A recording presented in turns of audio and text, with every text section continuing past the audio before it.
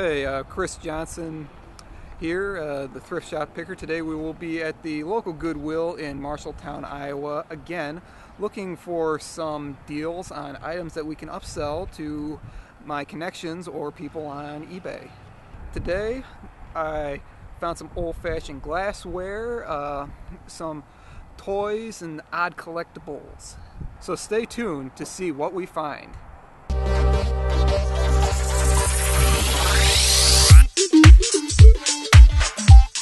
Yeah, funny story. I actually got a better suit one time for free than anything I've ever seen in here. It was... cut all this out while I'm thinking. It was at a college giveaway back when I was still in school. They were doing stuff to help students for job interviews, and one of the teachers had a really nice suit that he hadn't worn in years. So it looked like it was brand new, got it nice and clean. So always be on the lookout for giveaways and stuff like that, because I've gotten some really good deals at a Salvation Army, not at the store, at one of their sales at the actual Salvation Army in this town. Yeah, I did actually get this nice leather jacket in this very Goodwill. The inner lining of it was a little beat up, but I got a guy for that. So I got this really nice, it's actually a $50 jacket if I was going to go get it on the internet, but got it for about $21 here. Back when I was in high school, they had us do these type of pottery, glasses, mugs, and I can always spot them. Yeah, I'm surprised they let them use this. This is one of the higher end colors. Oh, it's very funny. All of the items that I commented on in the last video but didn't buy, I came in 2 days later, none of them were still here.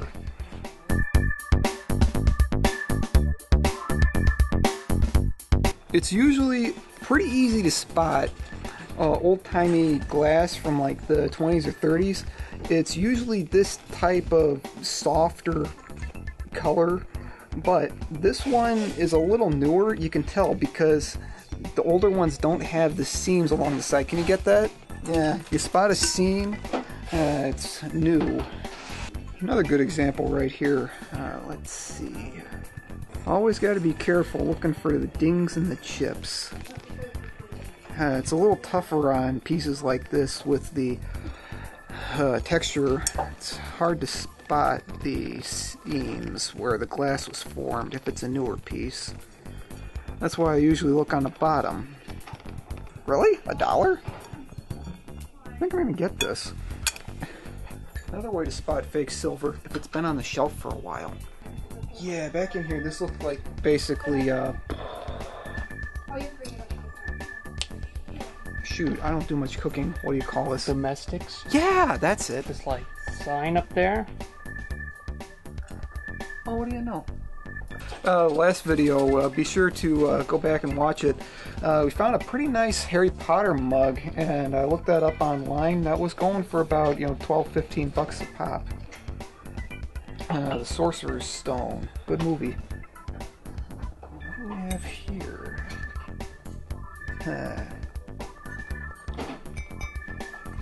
Just looks good. This is one of those kind of like ugly sweaters. See pieces like this all the time up in the antique store.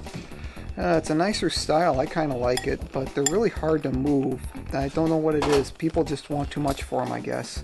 I mean, this one here is a $3.99. I don't think I can make much money on it for that price. Ah, here's a nice piece. You'll see these in here occasionally, but not every day. This is what you call the redneck wine glass. This actually looks like an authentic one, not homemade. You can always tell if the candlestick part is super glued to the canning jar. It's probably just someone doing it at home.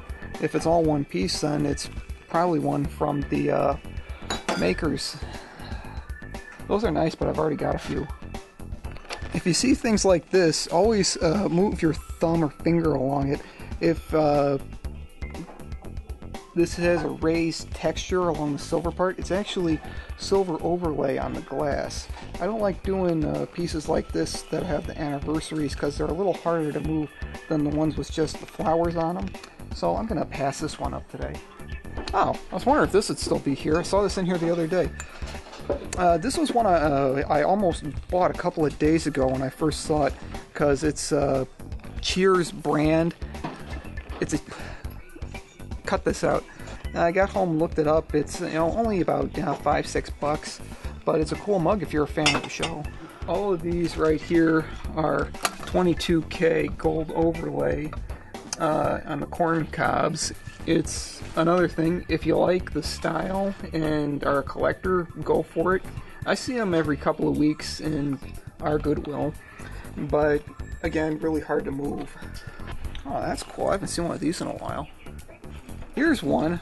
This is actually the second one of these I found in this particular Goodwill.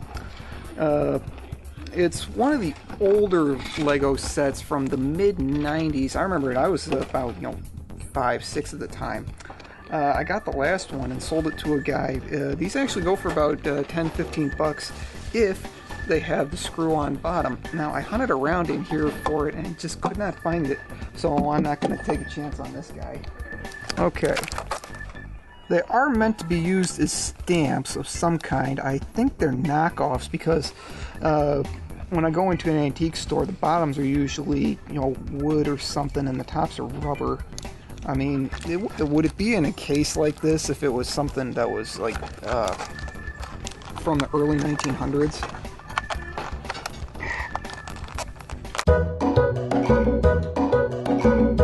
Always fun looking in these old-fashioned cases, seeing what you can find. Nothing. I'm not as big an expert on the brands and stuff, so I don't know if this is something.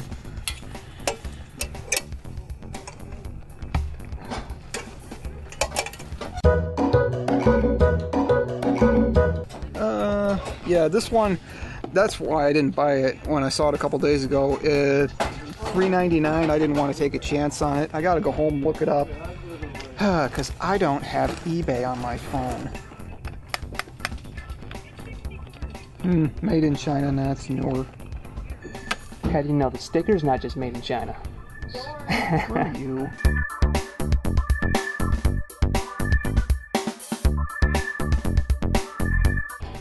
MagSafe. Oh! How the heck do you get this thing open? MagSafe power.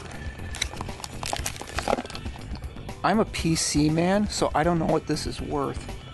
It's also good to know what local vendors are looking for at resale shops, because I went into a local antique store the other day and she's like, man, I just cannot keep shadow boxes in. Look for shadow boxes. And it's like, oh, okay, that's cool. And I was house sitting for somebody and just driving down the road, and I saw a bunch of junk just sitting on the side of the road on somebody's front lawn. It's like, oh, okay, they obviously don't want it. So what do we got here? And lo and behold, I found an old-fashioned shadow box, and I took it into the antique store. She had sold within a week. Also found old-fashioned wrought iron lamp with a marble base. Got it for absolutely free, and the lampshade looked like it was brand new, still worked. I think if she sells it at this antique shop, I'd clear about $30 out of the deal. And these guys are kind of cool. I know what they are because I got one for my dad. These are actually only made by, I think, 1 or 2 companies, and if you can find them for $2 and you know someone who will like them, these are a really good buy at a Goodwill or Salvation Army. But like I said, my dad's already got one. Stuff like this you'd have to sell locally because it's too dang heavy to ship. Unless you did it first class, I think you might be able to get away with shipping this one for like $5. What is it? Where is it though? Oh, yeah. Always look over this stuff really good because the steeple's busted off. Would not be able to sell this one in its condition.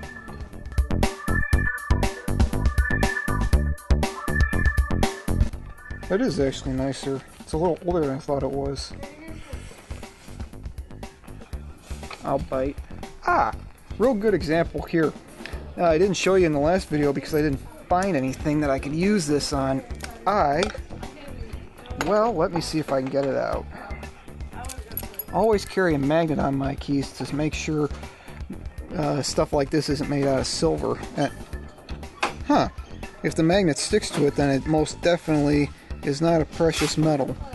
But in this case, it's not. So it might be, you know, copper or really dirty brass. And in some cases, it's sterling. How much is this, anyways?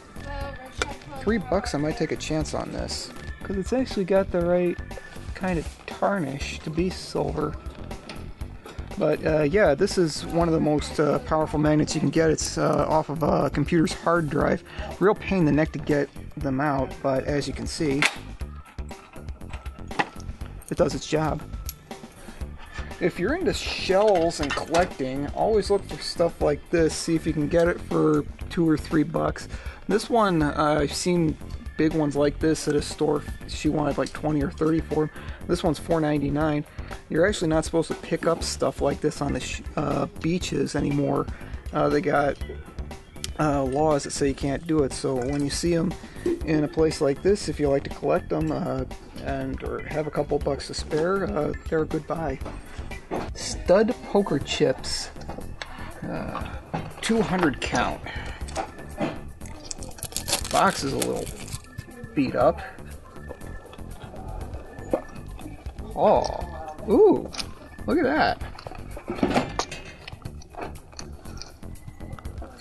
Yeah, these are old. No dates or anything on these. What was the price?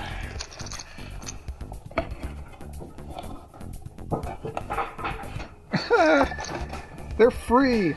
No. Oh, we forgot to do the books.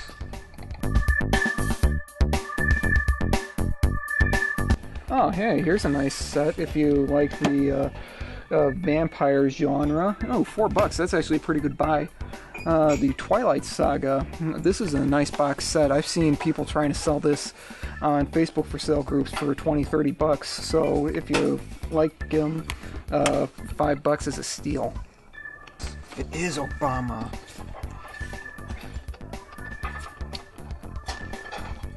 Ooh. Can you read that? I cannot read that. Merry Christmas. Dang. What's the rest of it say? It's probably the name. Shoot, it's not the author. Man, I was excited for a minute there. Hey, maybe one day you'll find a signed Bible. Jesus himself. I've actually seen the Dead Sea Scrolls. They're pretty cool. Oh yeah? Yeah. With it signed. How if I know? I don't read Hebrew. I don't like to chance cameras personally because it's a little hit or miss. What I do is when a place like the Salvation Army's thrown a bunch of cameras out because no one's bought them for a while, I'm like, hey, you know, I can help save you some money on your garbage bill.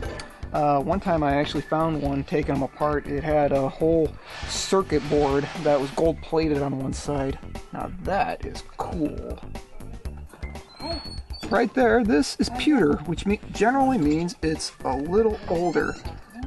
So this is a good piece to buy right off, see what it's worth, because that's really nice design. I don't know. Dang, he's missing his beak. Well, pewter? What is pewter made of? Pewter. What is pewter? It's a metal that they used for figurines and stuff. I'm assuming it's an alloy. I don't think so, actually.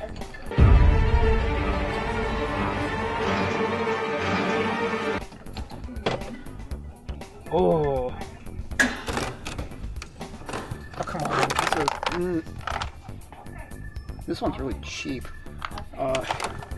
Now, here's something I'm gonna get.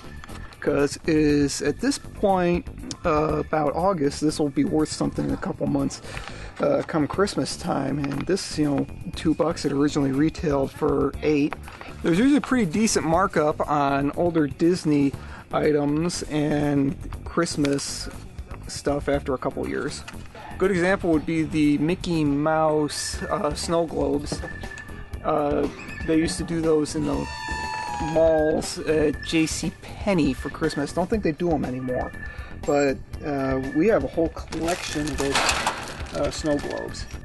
Yeah, advertising, you'd have to find the right edition. There's one that I've seen sell for about $35, and you need the right buyer because that had about 10 or 20 listings, but only one of them had sold. You always got to go into the sold listings when you're checking prices on eBay. Another website I like to use is Board Game Geek. It's got a little bit of a forum to it, so you can find out a little bit of history for your online listings.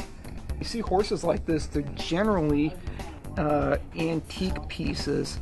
This would be a good one to take if I wanted to make a little bit of an investment. I think it's about $16. This would be good to take into a consignment place for antiques, but I'm not going to chance this one because I don't know if she's got any buyers for it. Miscellaneous, always fun. Too bad. Good brand, but like I was saying, if you got chips along the side, it's not worth it. Now that's cute. Ooh, 1988, and this is unopened. I'm gonna get this because I know a guy who likes anything vintage that is still packaged. Good find. Made in Brazil. Let's get a closer look at this.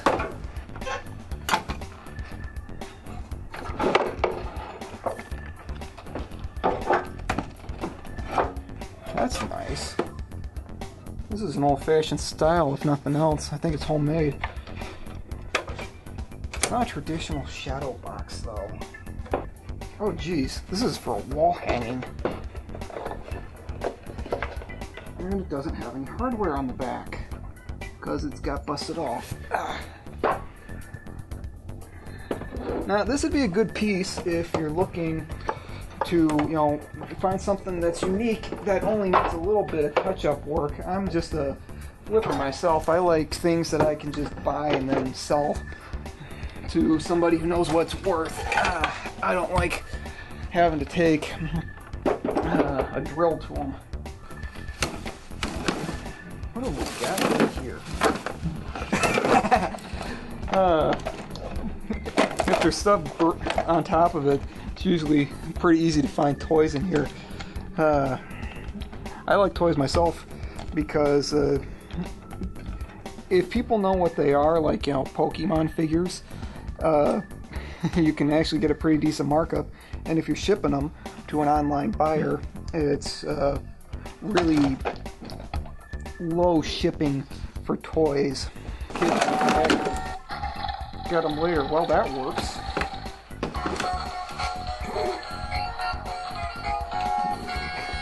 Oh, jeez. Well, I think that's all for today. We got lucky. Good eye on some of these smaller items. These will be really easy to move in a couple months and ship if I need to. So feel free to like and subscribe and catch us next time in the next video. I'm really glad I opened this up and took a look at it. If you see along here, it's got this overlay and this really nice pattern, but it would have been right here on the top, but it isn't anymore. So, don't know if it's worth a chance.